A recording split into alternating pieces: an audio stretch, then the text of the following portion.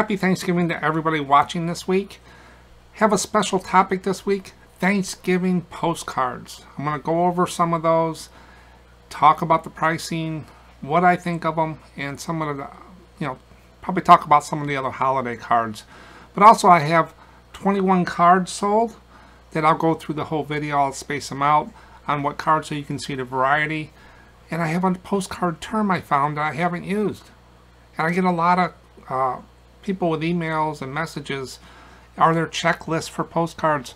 I'm going to talk about checklist. There's checklists for certain series of postcards. And then I got about 3 or 4 viewer comments that I'll stir some discussion about here.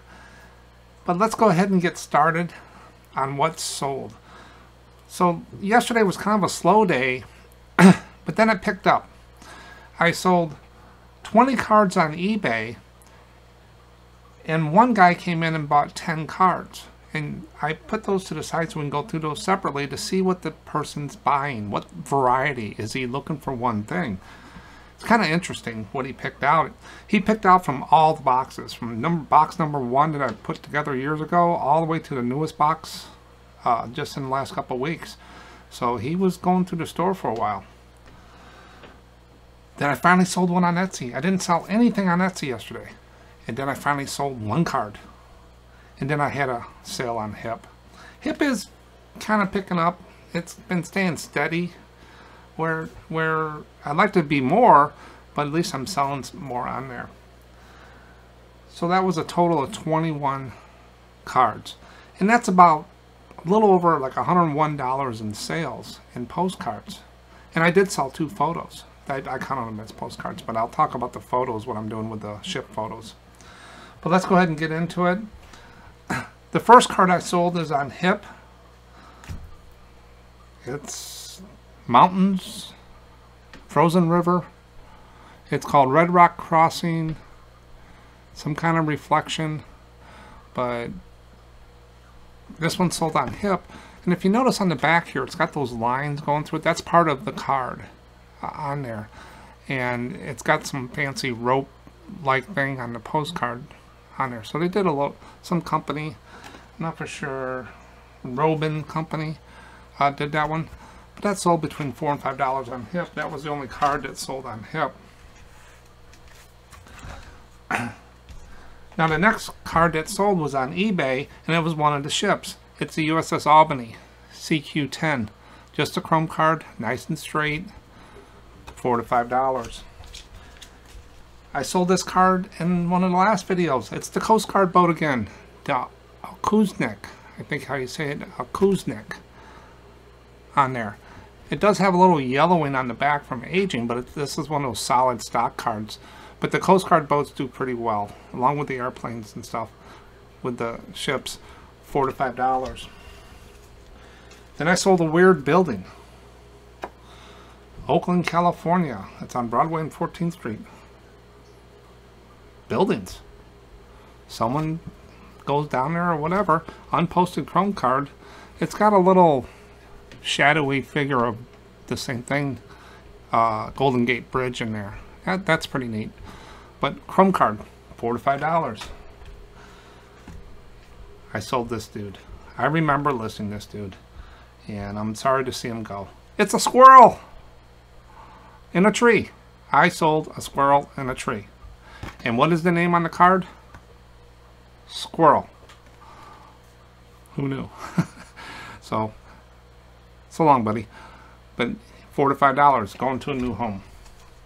Now, if you haven't been looking into these, I did on some of the videos a long time ago. I buy trade card packages. They call them wax packs or whatever. But when I see them, I can get them real cheap in a big lot. I'll post them like a postcard. And this, I sold this, the Rugrats. This is from, I don't know, the 80s, I think. 1997. Just a collection. I got about maybe 20 of these in there. They go right in the envelope. Just put it like a postcard in the envelope. It'll go with a stamp right out the door. You can't use eBay standard envelope with it, but you might be able to. I don't know if the category's in there yet, but I've been mailing them with a stamp, and they just go right out. And I shipped one to a friend, and it wasn't too thick. They bend pretty good, but look for those. And if you can find some of the older ones, you know, they'll sell between $4 and $8. And I've sold some for even more than that. Next card that sold on eBay is Barrage Residence, Redlands, California. This is an older divided back card. You can see the browning on it. But that's just the residence. Someone knows about it. $4 to $5. Let me do another card here, and then I'll get into Thanksgiving postcards and my opinions on those. This is a globe. It's a white border card. Yep. Of a globe in the news building in New York. That's a globe. So I sold a squirrel, I sold a gold, and I sold some trade cards. Let me just go ahead and do one more here. That way I can keep up and get it almost right into the bigger order. Now this card here is a little different, and it's kind of a vignette postcard with the picture that rolls right into the writing tab. This is an undivided back card. Doesn't say when it was posted or any dates on there. But a vignette card kind of rolls in to the writing tab, and we do have a video on how to identify vignette postcards. Do they bring more money? You know, we put vignette in the title. People, I don't know if people are searching for it or whatever. But this is I call them insets also, kind of like in there. But that's a neat little card. Home of Romana. I'm not sure who Romana is. There was no more information. But it's got a writing tab. Undivided. There's no line. So it's an undivided back. Doesn't mean it's worth a lot more money. It's just whoever wants the subject, place, time, or whatever, and condition to a point. This one's got a little curl on the corners and stuff, but not like baseball cards and sports cards. Condition on the corners and stuff are not that big a deal, or what's on the back is important, like on baseball cards. But $4 to $5. Okay, now let's get into Thanksgiving postcards. I see these go all over the place on pricing. I see people buy them for huge amounts of money, and they end up not selling as well. But we're going to go through the pricing here just so you can make up your mind what you want to do with them. But what are Thanksgiving postcards? They're part of the holiday, the Christmas, Thanksgiving, Easter, Halloween. Those are probably one of the best. And St. Patrick's Day. There are so many made. There's so many varieties, and they're just all over the place. So let me give you the definition right here of the Thanksgiving postcards that I came up with. Thanksgiving Day, it's an annual national holiday in the United States and Canada, celebrating the harvest and other blessings of the past year. So if you're not from the United States or Canada, this might be a little weird to you, but it's just a holiday. Family gets together and celebrate the harvest and the blessings. It goes way back to the Pilgrim days when they used to do it with the Indians. There is an abundance of Thanksgiving postcards out there, but it's a good type of card to start collecting and understanding postcards because they're really nice to have in a collection. Some of them are really cool, and I'm going to show you here in a second the two I have. I don't collect a lot of holiday postcards, so I don't have a lot of them, but I do pick them up when I see them. At one auction I picked up a whole album one time, but they don't sell that well, and people think, well, I'll put them up during the year of Thanksgiving. It really doesn't matter. Collectibles will sell all year long. They might get a little push during the holidays, but if they're nice and you keywords, ship in a day, price to sell, it'll sell. But most of the Thanksgiving postcards, they can depict pilgrims, Indians, and sometimes some patriotic subjects in there as well. They can also be highly embossed and detailed. I've seen some really, really neat holiday or Thanksgiving postcards with the turkey feathers and stuff like that. I don't know how it went through the mail. I think they were just decorated. But the highly embossed ones with the deep emboss on there are really nice. Now I got two examples of the cards here. The first one I thought I picked up because I just like the way it is. It's got everything about Thanksgiving in there. So I think that's a church back there in the back. It's got the turkey. It's got a pumpkin, which is around the harvest time. And it's got the chef, and it's got the cutlery. So he's going to walk home. She's going to cook them, and then she's going to eat them and bring it to the church for leftovers. But this is a Tux postcard. It is embossed. I don't know if you can see the embossed part of it in there. A little bit, yeah. But it's not a real heavy embossed. The turkey's embossed, the pumpkin, the edges of the chef, and the cutlery. But I thought that was one of the neater cards I saw. I think I paid maybe 50 cents for this. I can't remember. It comes to mind it was some mall or something. But that's one of the Thanksgiving postcards that I have. And the next one is just your plain Thanksgiving greetings card, and this is just a divided back, and I'm not for sure who made it, but it was made in Germany, so that's your higher quality cards. The turkey's embossed. I don't know if you can see the emboss on there. Let me see if yeah, you can see a little bit of emboss on there. This was actually postmarked in 1907. Now, just because it's 1907 doesn't mean it's worth $1,907. Yeah, it's over 100 years old, but there's billions out there. There's over 9 million postcards listed on eBay. It's the subject, where it's made. It could be who it's from. It could be the cancel. It could be the stamp, if you look at stamps. But this one right here, I think I just got in a lot of cards for like 10 cents or something. But that's just a plain turkey on there, but most of them are going to say Thanksgiving greetings, very generic on there. But those are the only two cards that I have in my collection for Thanksgiving. Let's go out and look at the pricing. And I've been doing this, and people like it because it kind of shows them how I do it. It also gives you an idea that I'm just not pricing off the top of my head and come up with some price. I want to let you make your own opinion where you want to put them. Now, you can price your cards wherever you want, and they could sell. Or you could go as low as you want, and they could sell. But there's a perceived value if you price them too low. Number one, it's perceived to you like, I spent all this time listing these postcards and I'm only getting 50 cents out of this thing. Or you price them real high and you sell one a week. So you got to find that medium where you're getting the money for your time, your supplies, to grow your business, to go out and find them. You're learning. And so you're getting your money back for that, plus a little bit more to invest in your business. Also, not too high or they don't sell. So there's a medium in there, and that's kind of like what comping is. So any special cards, that's why I always put them to the side, because I might get a few extra dollars. I might not be at the top, but I find that researching postcards sometimes can take you down a rabbit hole and end up with nothing. So just be careful on how much time you spend on it, and watch your prices. Yeah, there's people out there doing dollar auctions and dollar shipping. They've been doing it for years. It's their model. It works. But they got thousands, tens of thousands of cards up there. So they're doing volume. Then there's other people come in and put a $4 card up for $60 because it's 100 years old. It's going to sit there.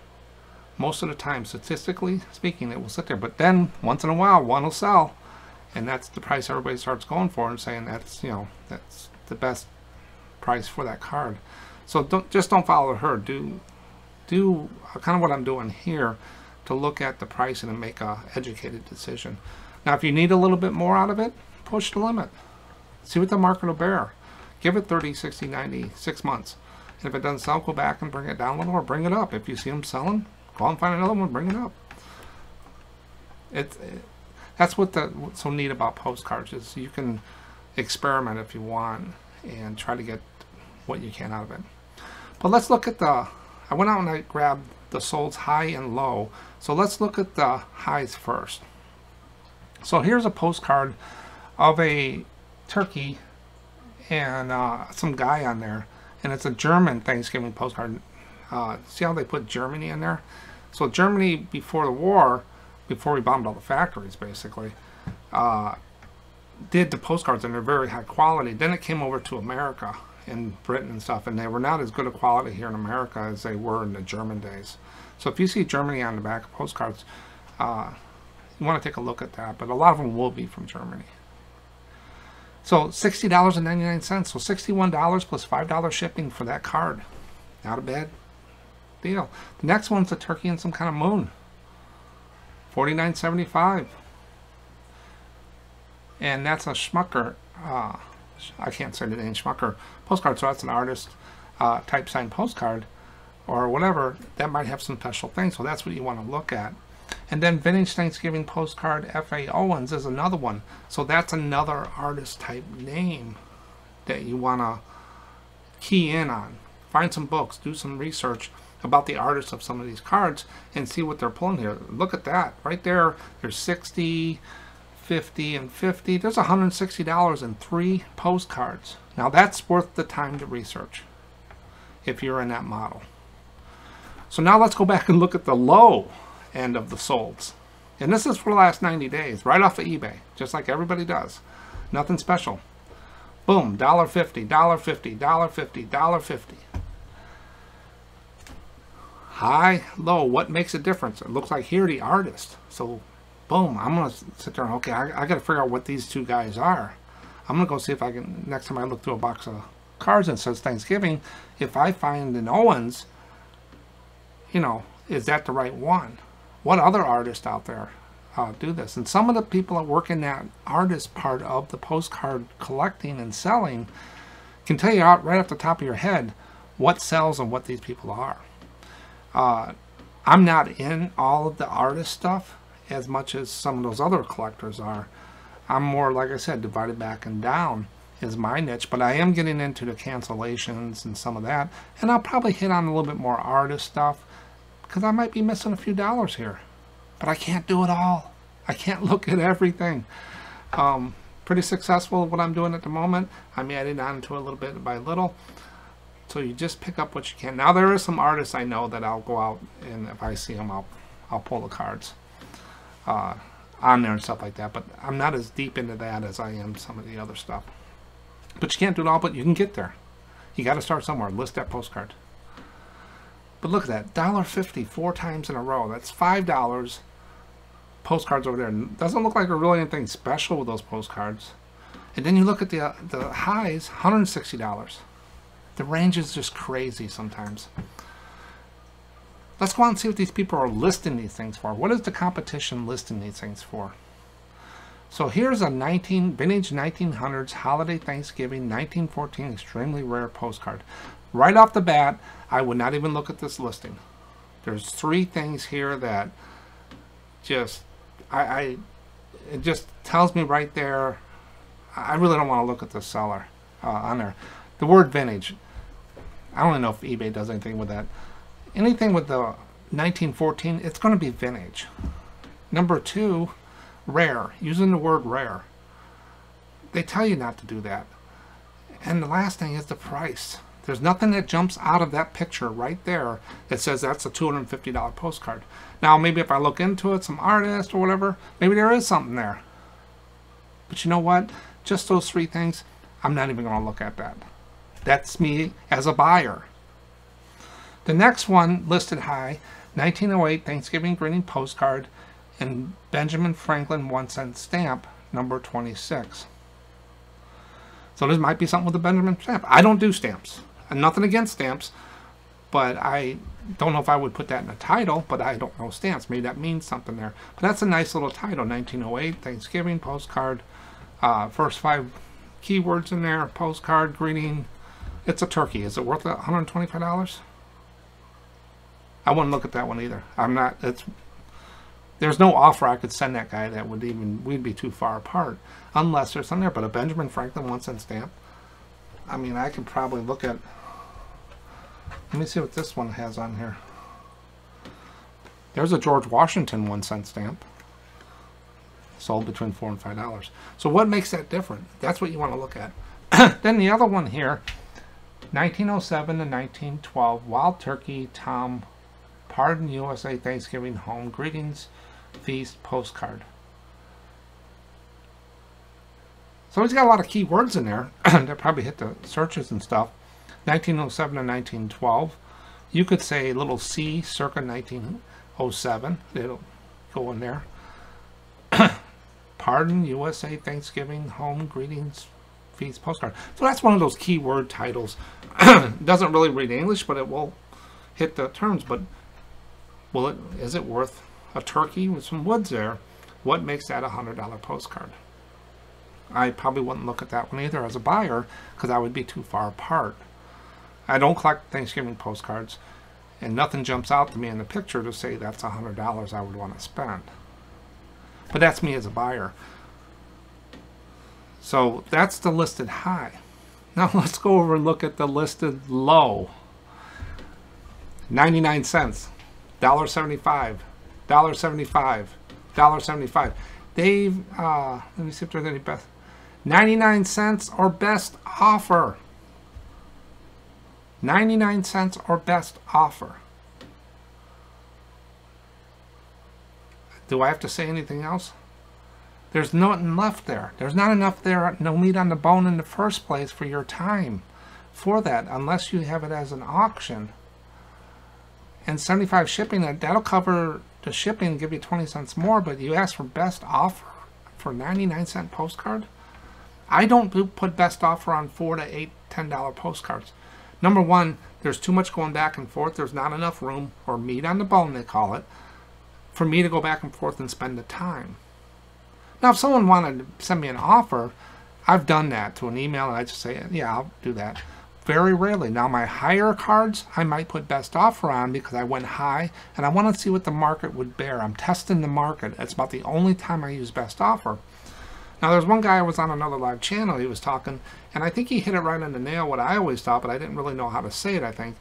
But he said if you put best offer on things, people already know that you'll ask for a lower price. So why put best offer on it? Just put the lower price. But I don't get into a lot of the, sometimes the going back and forth with the lower end stuff, and because time is money. But 99 cents in best offer, it's confusing.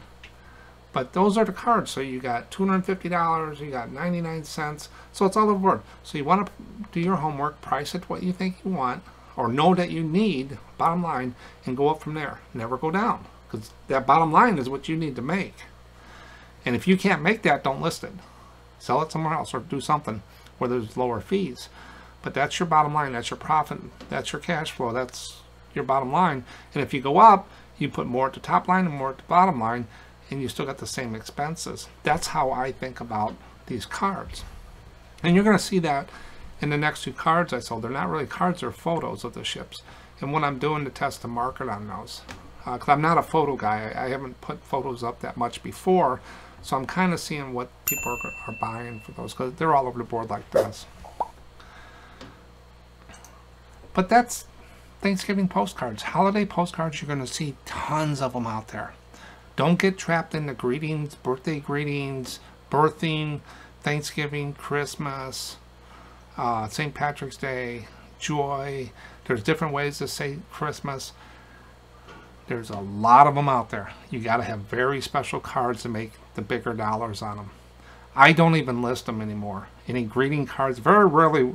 Maybe I'll put one up here, slips through or whatever like that. But in the beginning, I put a lot up there. I tracked, like I said, I tracked for a while all the different types of cards that sold, and greeting cards was not one of them. Birthday greetings, even if it has 1900 on there, 1907, and Ben Franklin stamp, I don't think, they don't move for me. Just like Continental cards don't move for me. Maybe someone else is very successful with those. But that's what my statistics and my data tells me. Just because I like turkeys on a card doesn't mean I'm going to go out and buy them because they don't move for me. Because my data tells me that. Not what I feel, it's what my data says. And that data will drive your business to be successful, not what you think. Thanksgiving postcards. Who knew? And happy Thanksgiving to everybody again. So now let me get into, finish up what I sold on eBay and Etsy, and then we'll go through the term checklist. I've had a lot of questions about, are there checklists out there for series postcards? And I'll show you what I found. So the next cards, which are not really cards, they didn't go eBay standard envelope, they're photographs. With this naval ship haul, I got a couple big boxes of these photographs of ships. And these are actual photographs. And what the neatest thing in the world is, you know what that ship is? That's Oklahoma City. Wow, he knows his ships. Nope. They put a note with the date of the year and everything nice and cataloged on the back of the photo. These are a dream to list. And guess what? They go in a sleeve. And they go in an envelope. They fit right in there. With a stamp out the door. Photos. So I got a lot of these. So I'm testing. Right now I'm testing the market to see what I do with these, because they're the bigger ones. I found 8x10s.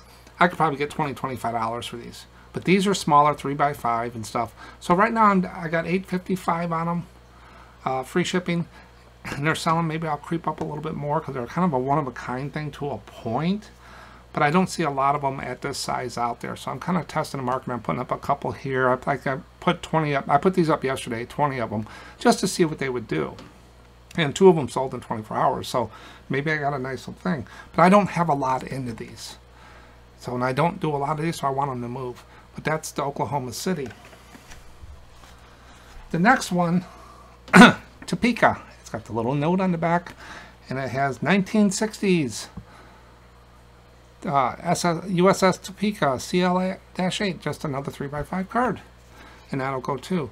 So I made $17 on 2 photos I listed yesterday, and I don't have hardly any. I basically don't have anything in these with that big lot. There were so many cards, and the shipping is 55 cents.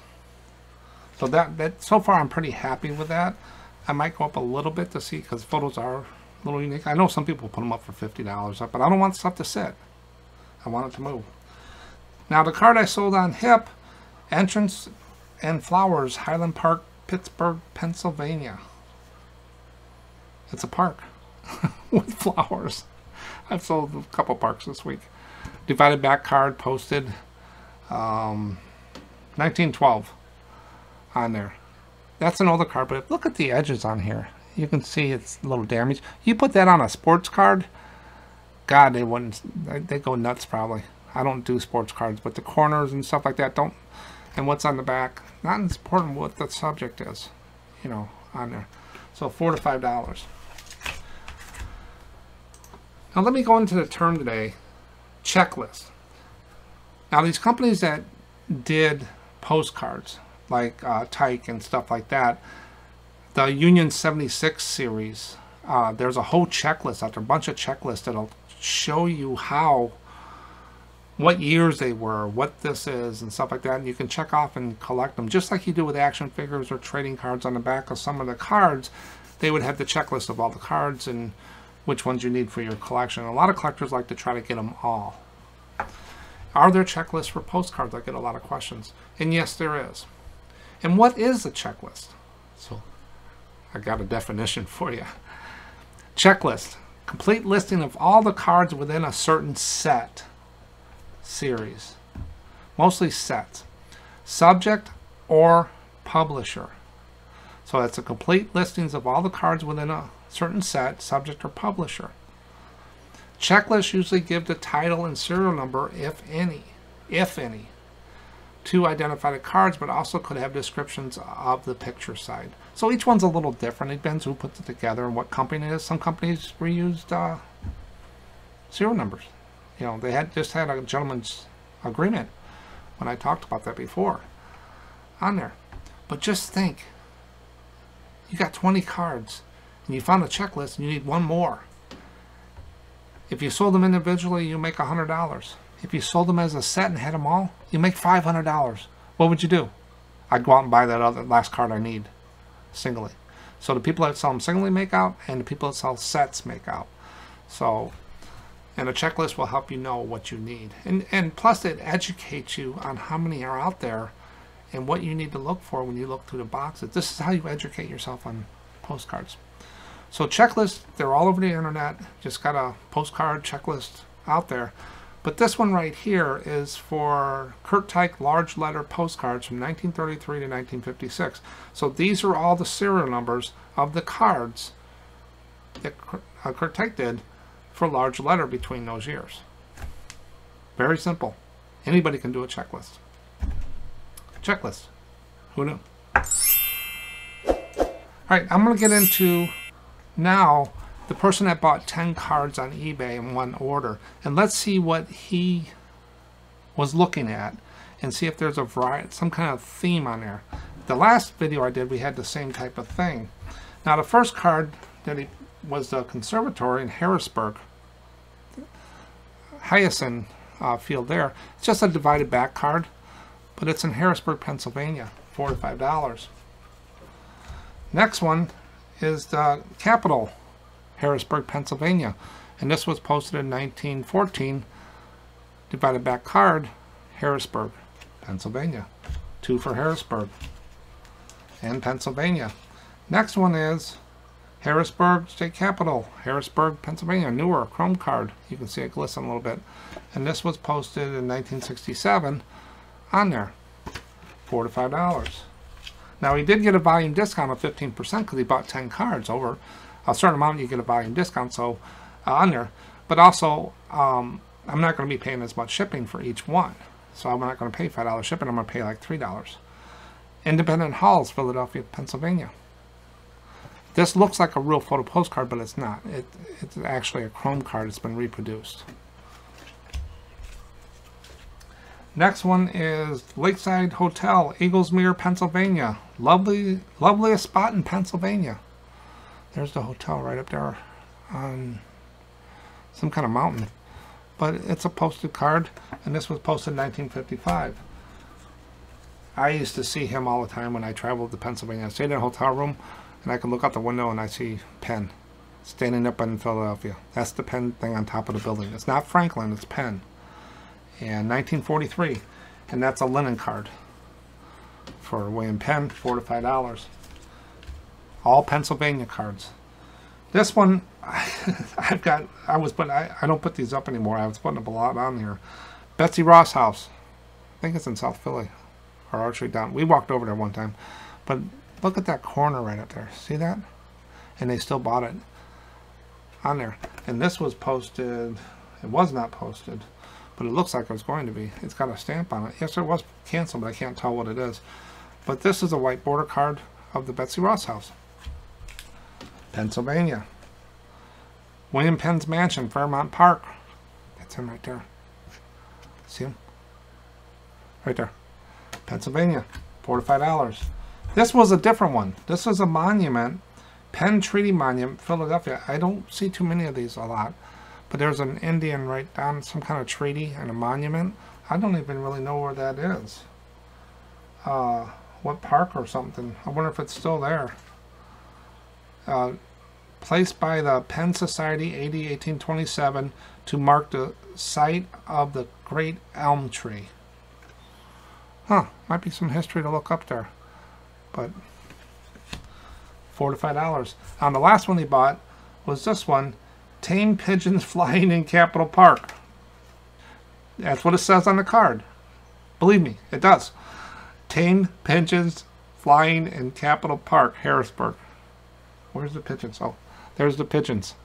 There's some guy over here, and there's the tame pigeons. So, how do you tame a pigeon? Do you play fetch with them?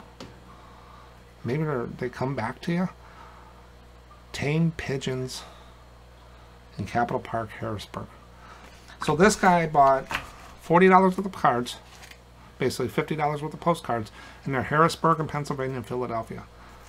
Right there. Who knew? So those are all the cards I sold, over $100 worth of sales, and there are 21 cards. And those will get packed up. Now this will get packed up all together in one envelope. What I do is I sleeve each of the cards. They go in an envelope. I put it in a little poly bag to keep the moisture. I wrap it in cardboard, and I put masking tape on it. And then I put it in a poly mailer, and I do a first class package. It'll be about 3 ounces. It'll go out. The other cards will all go either a stamp and a label with Etsy and Hip and photos and stuff, and the other ones will be eBay standard envelope. Now let's get to the favorite part. Viewer comments. And boy, are the comments starting to come in more and more, which I like. It interesting on some of the questions. So the first comment was, some of the things that eBay is doing is confusing. I've been selling postcards on eBay for 20 years. Also, I've been selling postcards at Stamp and Postcards shows for over 30 years. Those are the people we need to talk to. Those are the people with the knowledge. We want to get that knowledge. So thanks for sharing this so far. The way eBay is doing, what eBay is doing is completely different than the way you sell postcards at shows. Absolutely. I don't sell at shows, but I've talked to other people that do, and the changes they've made just doesn't flow. I don't know if they ever talked to any postcard sellers or collectors on what people look for. Postcard people are researchers. They're detailed, stuff like that. But I agree with you 100%. But I really appreciate you commenting and being here. Someone with the knowledge that you have, 30 years experience or more, can really help us out with some of the questions we have. And maybe we can help you out with some of the newest things that they're doing on eBay to help you out. So thanks for all the comments. The next viewer comment was, so this is when I was going through all the cards, that 500 card lot, just put them in 3 stacks. Just people wanted me to do a first pass through a box of cards and how I sort them, whatever. So this comment came in. Common cards are fine with me. I want a full store of commons, so when I list the good ones, people will buy commons as a filler. I am tired of seeing, but I am tired of seeing Washington, D.C., Niagara Falls, Yellowstone, and Mount Vernon, though. Absolutely, there was a lot of those. So once you get into postcards, listen to what some of these people say about these DC cards. If you want to put them in your store, it's fine. I do sell those cards, but I kind of had to watch because there's so many of them out there on there. But some people will pick them up, but they are slow sellers. But on the last video, I had one person saying, well, I wouldn't list any of those cards. And this guy comes back and says, common cards are fine to me. That's what I like about postcards. There's so many different models you can do. Some people go high-end cards. Some people go middle of the road. Some bottom. Some people just novelty. Some people just want flag cards.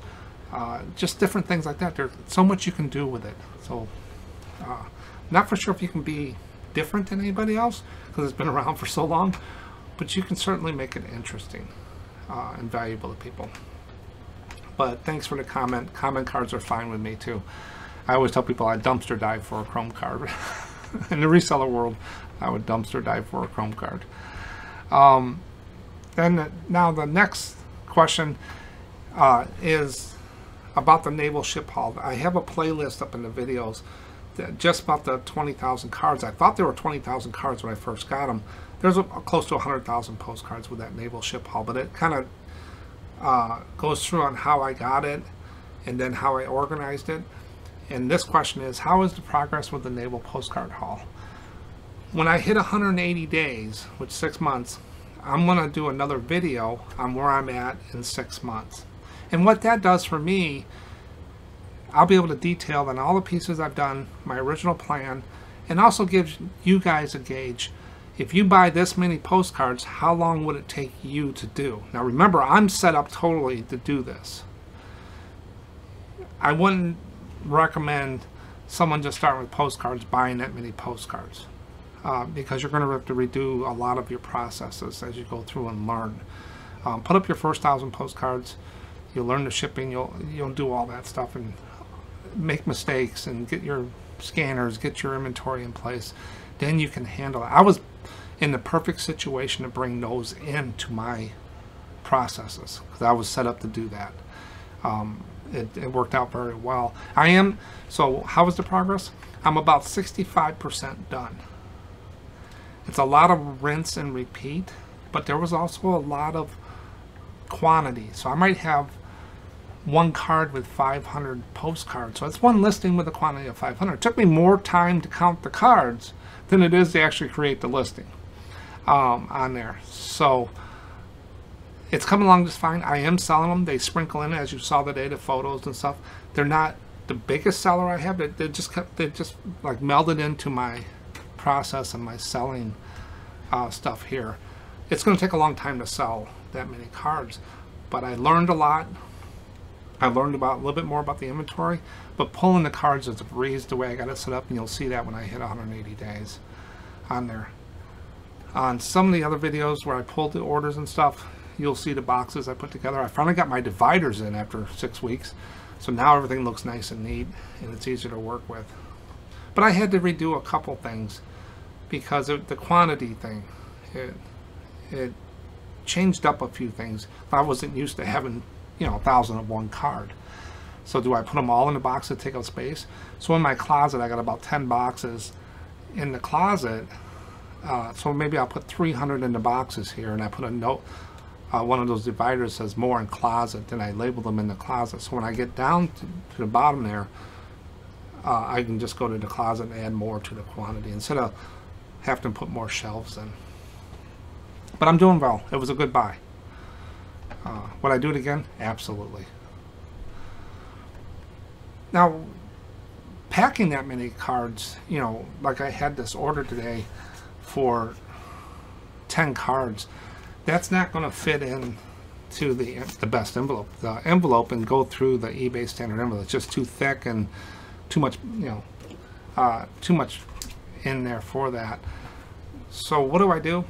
Well, if you check this video out, I think it's Packing and Mailing Postcards. Now it's an older video, so it's probably got a stamp and a label on it, not the eBay standard envelope.